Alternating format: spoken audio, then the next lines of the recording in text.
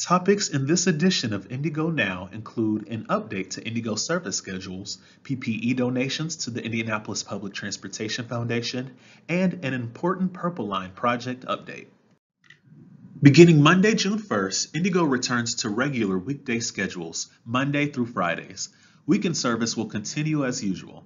Fare collection and front door boarding were reinstated on Monday, May 4th. The Carson Transit Center lobby and restrooms remain closed to the public currently, but the customer service retail desk is open during regularly scheduled hours with limited capacity for riders who need to purchase fare.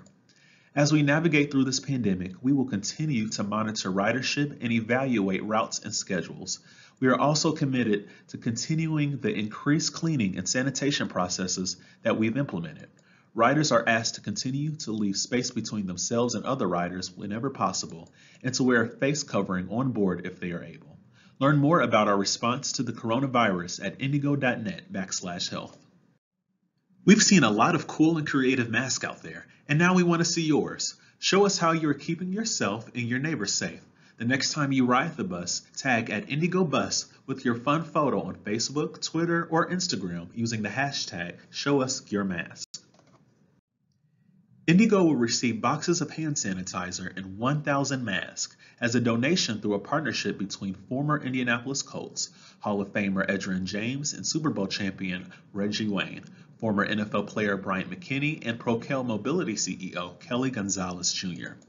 McKinney and Gonzalez are leading multiple campaigns with NFL players in partnership with the Professional Football Players Mothers Association, the National Football League Players Association, and Procel Mobility to organize donations to over 20 nonprofits across the United States, including nursing homes, frontline essential workers, low-income support organizations, hospitals, and food banks.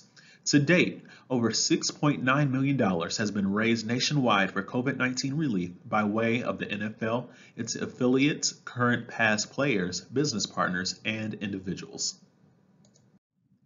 At the May IndyGo Board of Directors meeting, the board approved several measures that will help ensure IndyGo is positioned to sustain growth and increase service for years to come. Among those included is the procurement of 27 hybrid buses. With electric and hybrid buses and 4,300 solar panels on the roof of its headquarters, IndyGo continues to be committed to operating a clean fleet and reducing our emissions as we work to improve service across the country. The addition of hybrid buses will reduce emissions by 75% per bus, increase the range on the buses by more than double the miles, and save the organization millions throughout the increased life of the bus. Some benefits to hybrid buses include approximately 480 miles range and $20 million estimated cost savings from an entirely electric fleet. Also, diversifying our fleet allows for more flexibility in infrastructure improvements, hiring and training, and facility needs. IndyGo still plans to use all-electric buses on our current and future bus rapid transit lines. The Purple Line moves forward. In May, the Indianapolis City County Council and the City of Lawrence approved the ordinance language that will enable IndyGo to move forward with the next steps for the Purple Line Rapid Transit project and support infrastructure repairs to the 38th Street corridor. This follows the vote on April 16th by the Public Works Committee of the City County Council to support the proposed ordinance changes. With the full approval of the City County Council received, IndyGo finalized the funding process for the Purple Line and related infrastructure projects with the FTA Federal Transit Authority and received confirmation of full federal funding announced on May 29th.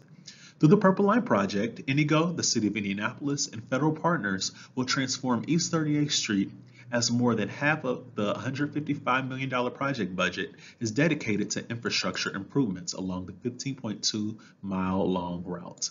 These infrastructure improvements include new pavement, adding or repairing 9.5 miles of sidewalk, installing a new 3-mile-long multi-use path for pedestrians and bicyclists along the north side of 38th Street, connecting to the Fall Creek Greenway, and new traffic signals and 355 ADA-compliant curb ramps.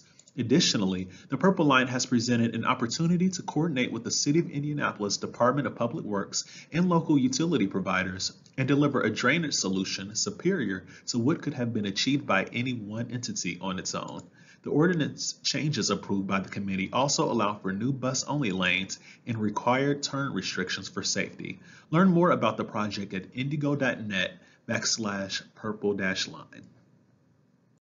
Thanks for watching this short presentation and sharing with your network. We encourage you to stay engaged, stay healthy, and be safe. We are still in this together.